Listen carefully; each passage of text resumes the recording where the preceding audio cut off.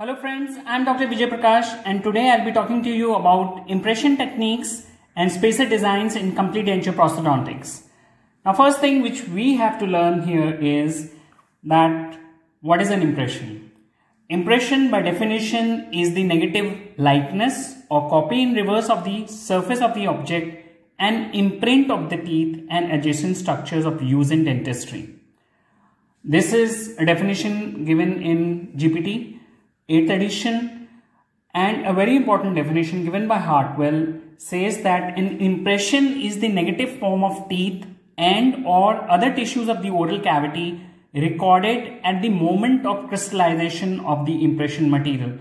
One thing very important here is that you call an impression once you take the impression material inside the patient's mouth, you record the tissues, and once there is crystallization of the impression material, that is the time when you remove the impression and your teeth and adjacent structures are recorded as in reverse, that is a copy in reverse. Now what are objectives of impression making? There are 5 primary objectives of impression making. We have already discussed this.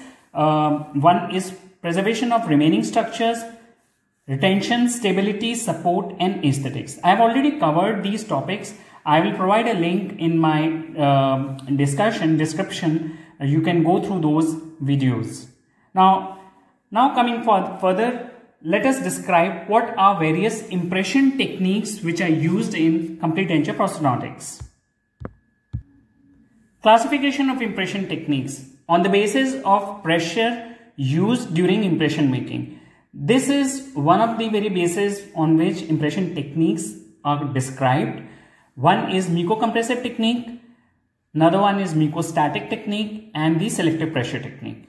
Then impression techniques can be classified on the basis of tray selection. They can be stock tray impression and custom tray impression. Other classification is on the basis of the type of impression. You can have diagnostic impression or primary impression, secondary impression, and final impression. On the basis of materials used in making impression, you have reversible or irreversible hydrocolloids, impression compounds, impression plaster, and silicone impression material, impression waxes. So these are all the materials which can also be classified in various types of impression techniques. And on the basis of mouth opening, you have open mouth technique and closed mouth technique. And another classification is on the basis of hand manipulated functional movements. They are dynamic functional movements and passive functional movements. So these are all the classification of impression techniques. Now let us take the discussion further and discuss on the basis of pressure which is applied during the impression making. Before going into detail about those impression techniques, let us learn what is how is the denture base and how it is governed by the mucosa which is over that. So as we all know, in a completely edentulous patient, the denture base area or the basal seat area is covered by mucosa, and this mucosa can be of varying thickness. So it can be of varying thickness. It would be thick in some areas and it would be thin in some areas. It could be, now we all know that mucosa, below that you have the submucosa. So the thickness of the submucosa decides what type of tissue those are which are covering the basal seat area. They can be, they are resilient tissues, and some you will find they are not that resilient. They are non-resilient tissues. So we know that the tissues which are covering the bone, they are the resilient tissues.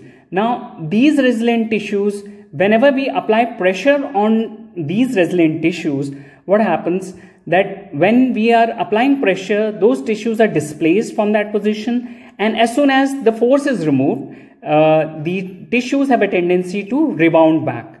So that is how we need to understand what are resilient tissues and non-resilient tissues. First, the Mucocompressive technique. Now this technique was popularized by Carol Jones, and it records the tissues in a functional and displaced form. So here the materials used for this technique are mucocompressive in nature, that is they are compressing the tissues like the impression compound, and it basically makes sense that these impression materials would press the tissues in the same manner as you have the chewing force, as if the patient is biting. So the proponents of this technique are Tired, Olson, Jensen, Cantor, Tositano and Brill, which advocated that if you're using a mucocompressive technique, then it is better that you use a closed mouth technique, so that the patient bites and he or she exerts his own masticative force during impression making.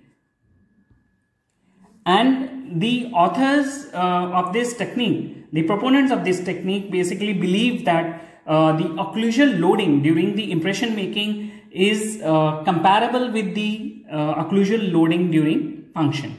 So if you see here, whenever you have the material, it will be applying pressure onto the tissues. So these tissues are going to be displaced further in as the patient bites or whenever you are applying force. So you all know that the oral tissues are resilient in nature. I just described that a while ago. And as the tissues are recorded with the pressure method in this technique, the soft tissue tend to rebound. That is the rebound phenomena. They tend to, as soon as you remove the force, these tissues tend to rebound back to its original position as the forces are relieved. And the dentures made by this technique have a tendency to get displaced due to the tissue rebound whenever they are at rest. So it will be always like whenever you have recorded and you have fabricated denture with the mucocompressive technique, but as soon as the patient is in rest,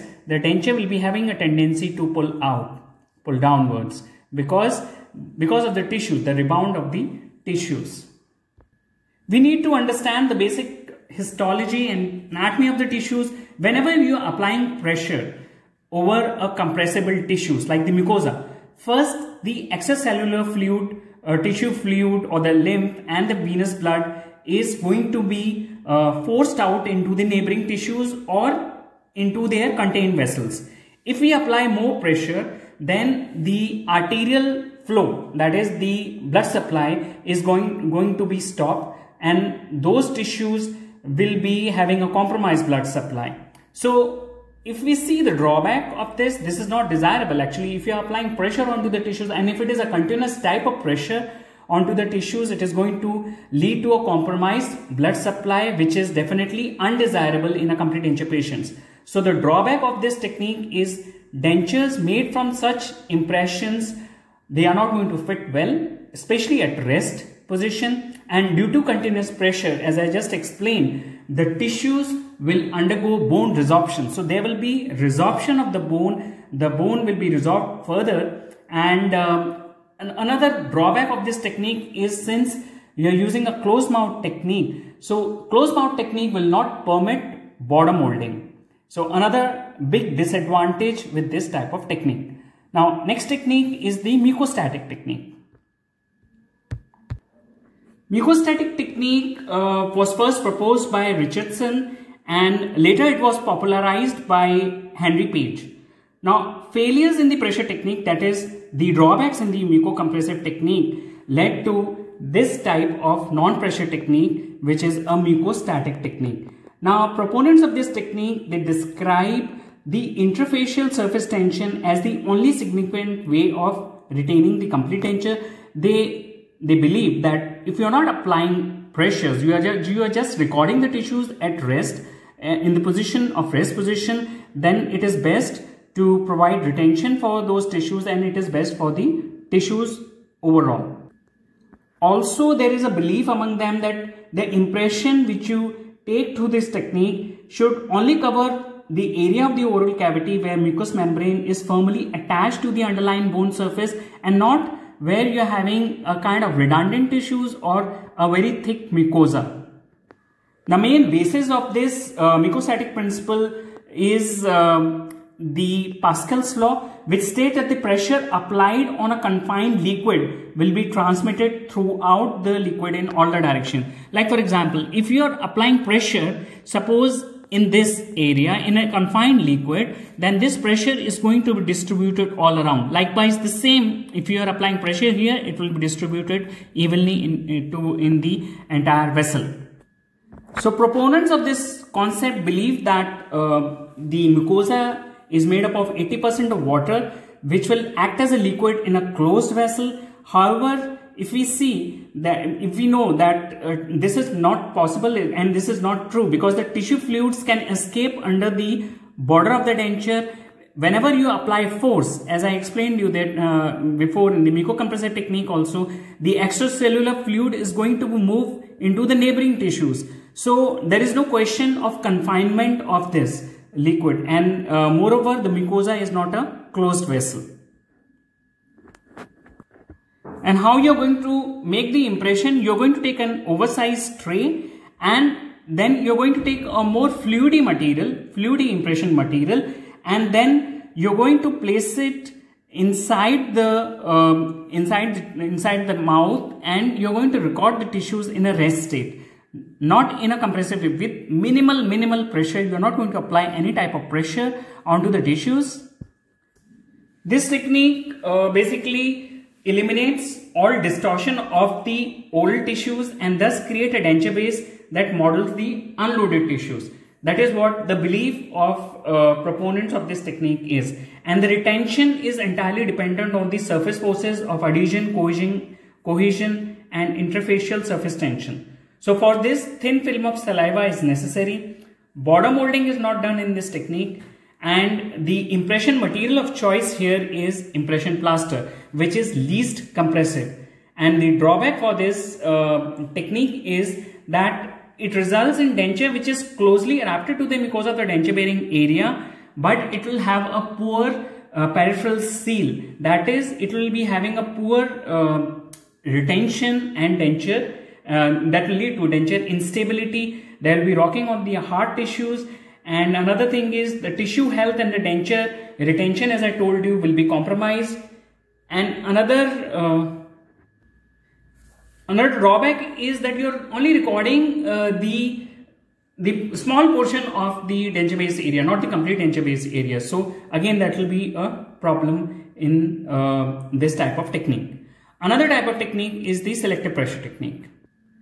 This technique is one of the most accepted technique, and this technique was advocated by Karl Boucher, and it combines the principles of pressure and minimal pressure technique. That is both the mucocompressive as well as the mucostatic technique. So the philosophy of this technique is that certain areas of the maxilla and mandible are by nature better adapted for withstanding the additional forces of mastication. Because if you see a denture base area, the entire maxilla or mandible, there will be certain areas which are more adapted for bearing the masticatory forces in comparison to some other areas which are not stress bearing areas. So basically the impression in this technique is extended over as much as denture bearing areas as possible without interfering with the limiting structures at function and rest. And you have know about the primary stress bearing in areas in the maxilla, which are the hard palate. If you see the hard palate and the posterior lateral slopes of the hard palate, that is this region. So these are the primary stress bearing areas, and the relief areas are the incisor papilla and the mid palatal raphe region. Likewise, similarly, you have in the mandible, primary stress bearing area in the mandible are the buccal shelf region. This is the primary stress bearing area, and the relief area here are the sharp mylohyoid ridges and the crest of the alveolar ridges. Especially if it is a thin knife-edged ridges, definitely that is the relief area in the mandible.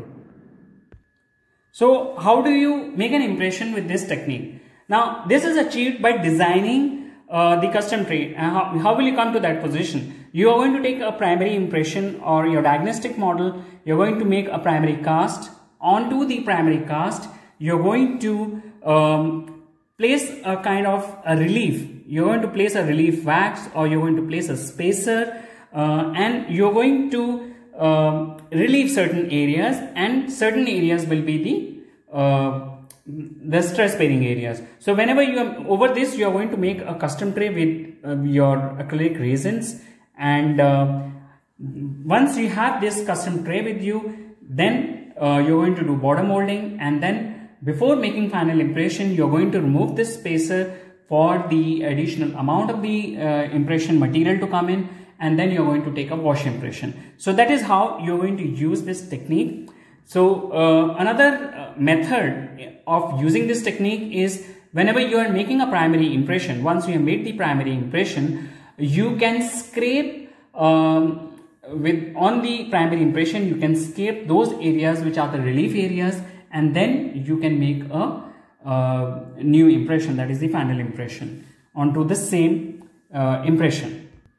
So by doing this, you are applying pressure which you are directing to the primary stress bearing areas, which are biologically and biomechanically more capable of supporting and distributing the forces, and you are relieving certain areas which are not that biologically or biomechanically adapted to bear the masticatory forces. So this technique seeks to create a denture base that selectively loads the oral tissues during functioning of the processes, thereby optimizing stability and retention of the processes.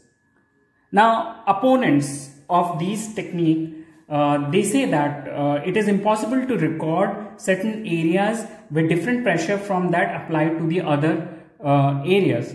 Although this is one of, as I told you in the beginning also, this is one of the most accepted impression technique which is used in fabricating complete dentures. So next part of a discussion is spacer designs. Now spacer design, as I told you, is a relief wax or a spacer which is given of wax over the primary cast, and then you're going to make a custom tray. There are types of spacer designs. They can have full spacers which is covering the entire denture bearing areas, or you can have partial spacers. You can have partially which are covering certain areas, they are partial spacers, or you can have spacers with tissue stops which are 2 millimeters. You give a kind of window in these areas. They are spacers with tissue stops. Apart from this, the type of materials which are used for making spacer can be, the most commonly used material is the base plate wax. You can have tin foil which can be used. You can have casting wax which can be used, and sometimes non-asbestos ring liner is also used as a spacer. Now, spacer designs. There are various spacer designs which are given by different authors. We come first to Boucher's spacer design. Now, in this 1 millimeter of base plate wax is adapted on the primary cast all around the entire denture bearing area, that is the basal seat area, except the posterior palatal seal area. So this is relieved, and in the entire denture bearing area or basal seat area, you're going to adapt 1 millimeter thickness of base plate wax. This is in the maxilla. In the mandible, you're going to adapt the base plate wax, that is 1 millimeter of base plate wax, except in the region of buccal shelf area. So here you're not going to apply this wax.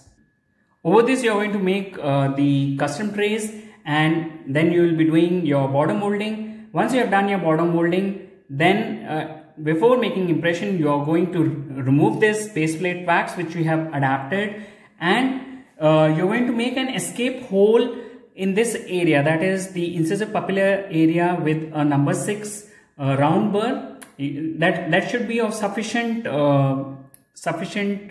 width in order to allow and relieve pressure when you are making an impression. It should relieve that pressure. There should be no buildup of pressure of the impression material when you are making the impression. Next is the Red and Morrow spacer design. In this, first of all, you're going to block out the undercuts with wax, and then you're going to adapt wax which should be 2 millimeters short of the end, that is the sulcus depth. So you're going to keep this wax 2 millimeters short of the sulcus depth, and then once you have adapted this wax, then you're going to place these holes. You're going to make these holes, that is the tissue stops, in 3 areas.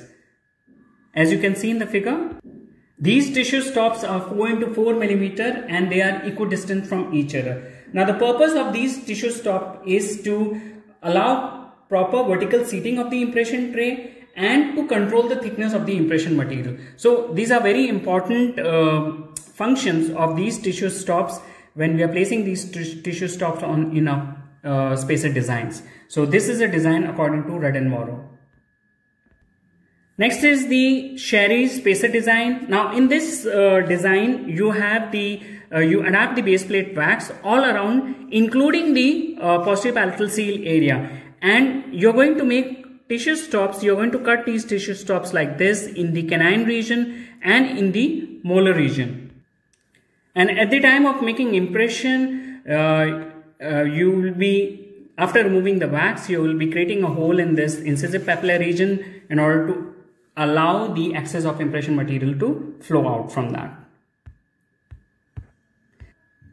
Similarly, you're going to make this spacer design in the lower, except the buccal shelf region. You're going to leave that region and you're going to adapt spacer 1 millimeter thickness of base plate wax all around, and that is how you're going to make your custom tray over this.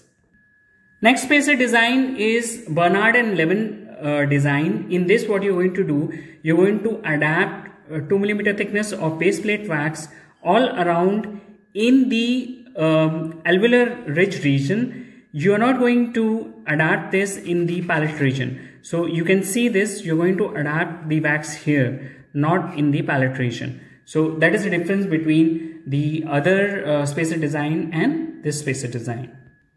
Next spacer design is the Halperin design. Now here in this design, in the primary cast, what you're going to do, you're going to adapt 1 millimeter thickness of wax in the periphery, not elsewhere. Only in the periphery you're going to adapt the wax here. Rest, the entire cast is same, it's fine. And similarly you're going to do in the lower arch also. You're only going to apply 1 millimeter thickness of wax in the periphery. Now over that you're going to you're going to fabricate the custom tray, and the custom tray will be directly adapting onto the cast, except in the periphery. So when you are doing the bottom molding, you're going to basically your custom tray will be actually having an internal finish line like this. As you remove this wax, this will be like an internal finish line here. So in this internal finish line, you're going to do your border molding, and once you have done your border molding, there is no need for making your wash impression. It is believed that once you have done this, it is a closely fitting tray and you don't require, there is no space for any impression material. So according to this spacer design, you don't need to make any wash impression. Next is the Roy McGregor spacer design. Here you are going to adapt a sheet of tin foil, that is a metal foil in the center, covering the incisive papilla and the mid palatal raphe. Only in this region you are going to apply this, and then you are going to fabricate your custom tray. So here instead of using wax, you are using a tin foil. So that is the difference in this technique. Next spacer design is Neil spacer design. Now according to Neil, instead of using a wax, he used a casting wax of 0.9 millimeter thickness, and he adapted all over the entire denture bearing area except the posterior palatal seal area. Same as the Boucher's technique, but here instead of using a base plate wax, he used a casting wax of 0.9 millimeter thickness. Next spacer design is Sheldon's design. Now in this design, what he has used, he has adapted base plate wax in this region, in the incisive papillary region, and he is covering the mid palatal raphe, and the shape of this spacer is slightly different than what we were seeing in other types of designs. That is the only difference here. Rest, the fabrication of custom tray and making your final impression is same as the other technique. Another is Hartwell technique. Now in this Hartwell technique, what he has done, he has advocated two methods. Now in one method is in the primary impression itself, as I told you in the selective pressure technique also, that in the primary impression he has scraped the relief areas and so as to provide space for the impression material to come in, and then he has made the final impression. So that was one type. Second type, in which he has not explained about the type of spacer design as such, but here in the custom tray, the spacers, once they are removed, then he has advocated 5 holes, 3 in the rugae region, and 2 in the glandular region. So that is what is according to Hartwell. So these are all the spacer designs given by various authors which are being used. Now apart from this, you are having partial spacers. Now partial spacers can be I spacer or T spacer. This is the partial spacer which is given in the center, that is the incisive papilla, and the mid-palatal raphe. So it is a small spacer which is given in the center, which is covering the relief areas. This is I spacer. You have T spacer, another type. T spacer is used specifically indicated where you are having redundant tissues in this region. So suppose you are having flabby tissues in this region. So you're going to make, after making an impression, primary impression, you're going to selectively make a spacer design in this region. It is in the form of T, and then you're going to fabricate your custom tray. So that is where you are, that is the use of this type of spacer. So we have seen in this discussion that various authors have advocated different types of spacer designs. So it depends what type of tissues you are having. You have to assess the ridge condition, the tissues which are covering the ridges, and accordingly decide for yourself which is a better type of spacer design, and whatever you are comfortable with, you can use that type of spacer design. Also, wherever suppose you are having flabby tissues or you have loose tissues, so accordingly you can decide and determine which type of spacer design you have to select, and accordingly once you have done this, then you can make your final impression. So with this we come to end of our presentation. Thank you for watching the video.